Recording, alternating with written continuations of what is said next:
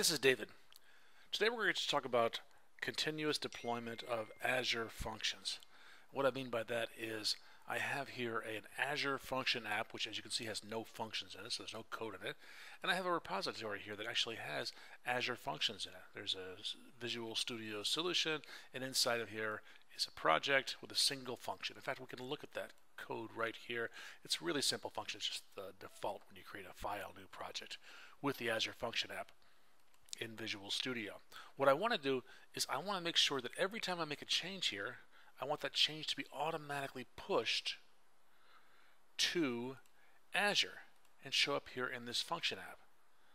So to do that, what I need to do is to go through my repository. So when I make changes, if I'm using source code control, and you should, then I'll make changes, test them, and then I'll push those changes here into this repository. And what I want to do is to have a hook that says whenever code gets pushed into this repository, automatically then push it here into my Azure function. And that's known as continuous deployment or continuous integration. When we make a change, get into our source control, and then automatically gets pushed out into either production or some staging environment so that we can actually use it and test it. So how do we do that? Well, I've already done a little bit of this work already. I've created this function app. I've got my repository. I've got my code here that's hooked to that repository.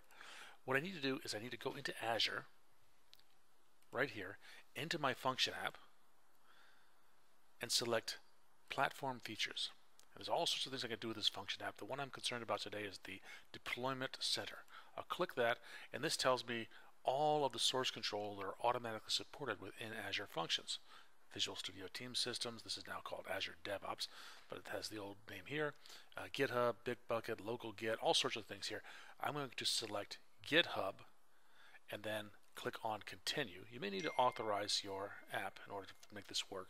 In other words, let your Azure account have permission to read that source control repository. And once I'm here, now I'm on this page, and I want to select my repository from here. So there's David GR, that's where my source control is, and within that account, within that GitHub account, I have a repository called demo-azure func deploy. That demo right there. And if I have multiple branches, maybe I want to specify which branch. I only have my master branch here, but you can be as specific as you want. And once I've done this, I click Continue, and this just takes me to the third page here. It's just a summary, make sure everything looks good here. If it doesn't, I can go back and change it, but I'll click Finish. And that'll set that up.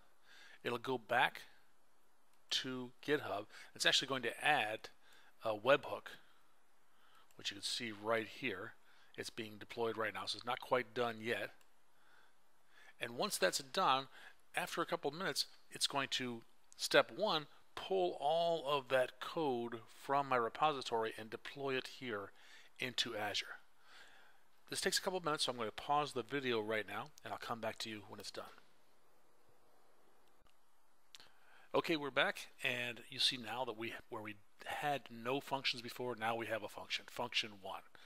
Click on it right here. We don't see the code, but we see some information about the deployment right here. And the reason we have one function is because that came from here. Function 1 is right there. That's our one function, and we named it function 1 onto here. So that's pretty cool. But what would be even more cool is if every single time I made a change to my project and pushed it into source control, if that change automatically showed up here. And that's continuous deployment. So let's do that. We've already set up this webhook here, pushes it through here, and I can see my code is now deployed in here. Let's go into my project, and I'll make a simple change. I'll just add a second function. Add new Azure function.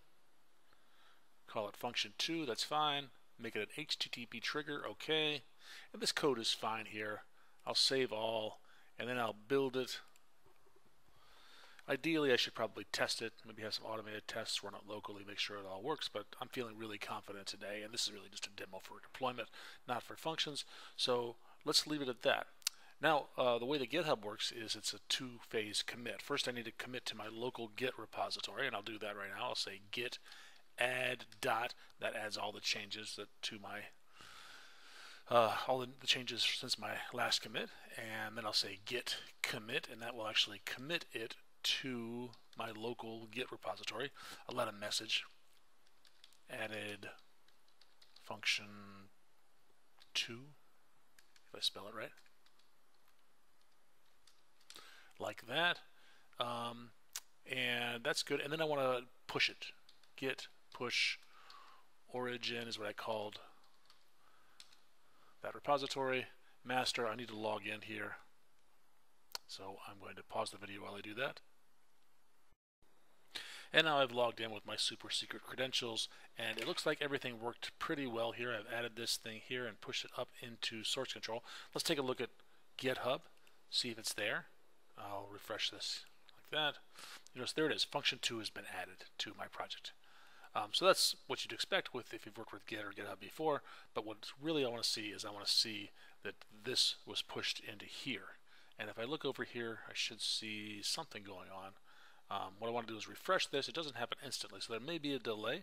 And so I'm going to wait about 2 minutes, and I'll come back, and hopefully what we'll see is a second function will appear here under the functions for this function app. And there it is. I didn't have to pause at all. So there's function 2.